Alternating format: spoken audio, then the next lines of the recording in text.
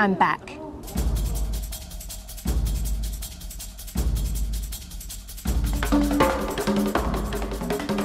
I'm stronger than ever, but I'm going to need to be.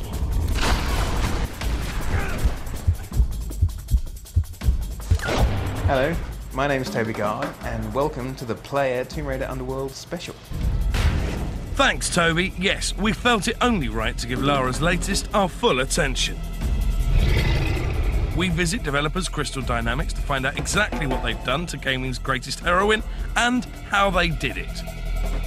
The Olympic gymnasts who helped bring Lara to life attempt to woo me, as does the real Lara Croft.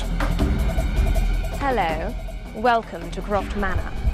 Oh, and we answer the question, what does death sound like? That's all in our Tomb Raider Underworld special.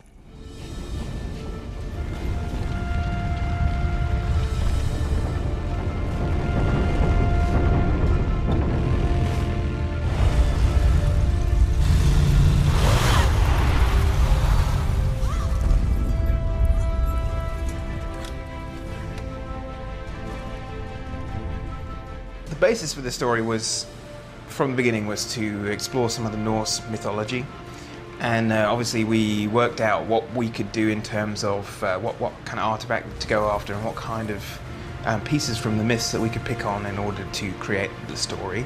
But also it was important for us to build in some of the motivations that Lara has, some of the reasons why she goes on these adventures, and try and tie up some of the story pieces that explain her past. All right, maybe Avalon is real, but just because some bad woman tells you your mother didn't die after all. I mean, look, I don't want to seem heartless, but this idea of your mom living in some Celtic underworld, it's a little bit mental, isn't it? I have no illusions that my mother is holding court in some mythical paradise, Alistair. I only want the truth, whatever it may be.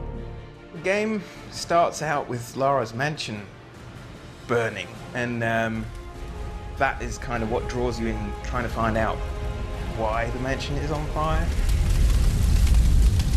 And then it cuts to previously, about a week before, and then she's in the Mediterranean on just one of her normal expeditions, and she swims down. So you're scuba diving, you're doing underwater puzzles.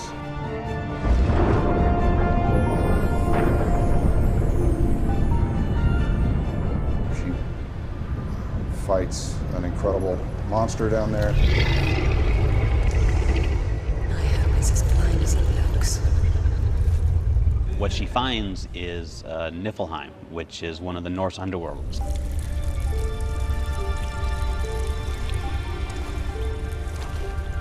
Thor, the Norse god of thunder. Whatever are you doing down here in Niflheim? And she discovers that there's a lot of truth behind the myth of Norse belief in the gods of Thor and Odin, and it sets her on a quest to go find Thor's hammer and all of the other artifacts associated with it. It is the hero's journey, the classic legendary journey into the land of the dead to try and find your loved ones.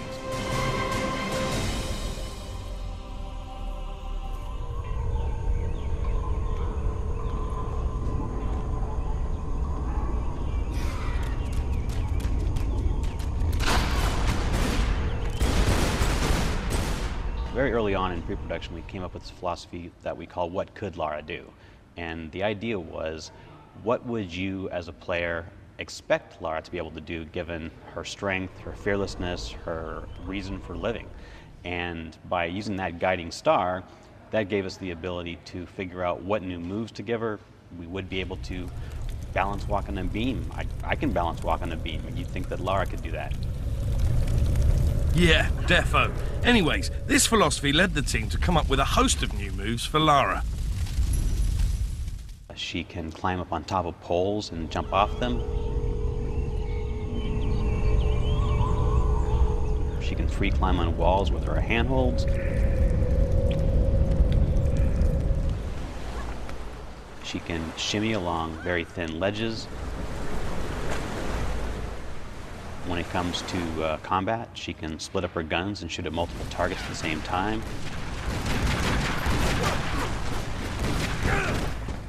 She can generate adrenaline through attacking enemies that she could use to do these adrenaline headshot moves.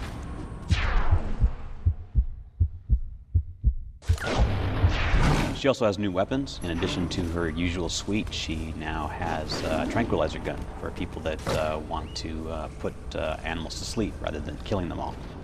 She now has new gear items that she has at her disposal. She's got a sonar map.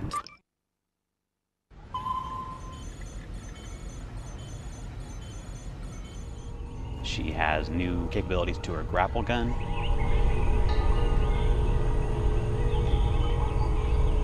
So by coming up with all of these new abilities, we not only deliver on the expectations of what you would expect Lara to be able to do, but we made the game more intuitive so that people didn't have to memorize a lot of arbitrary game rules about what you could and could not do, where you could do it, where you couldn't do it.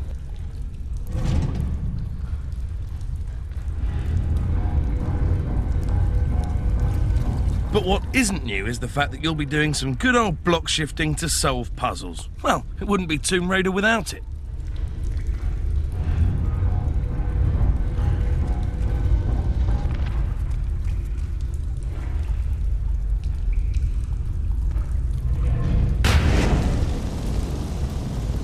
And as ever, you'll be spending a lot of time trying to figure out just what it is Lara's on about. Incredible. The carvings are clearly similar to early Germanic design, but this is far older than the 5th century, yet, strangely enough, more sophisticated. That's funny, I was thinking that just the other day. Early Germanic design, but this is To create the animation for the cutscenes, the team rounded up a host of actors and stunt performers and headed to their local motion capture studio. In the director's chair was Lara's original creator, Toby Gard. Let's see. Action. Rumour has it that to prepare for this super expensive shoot, Toby roped in anybody and everybody from the team to act out the scenes beforehand in the Crystal Dynamics store cupboard.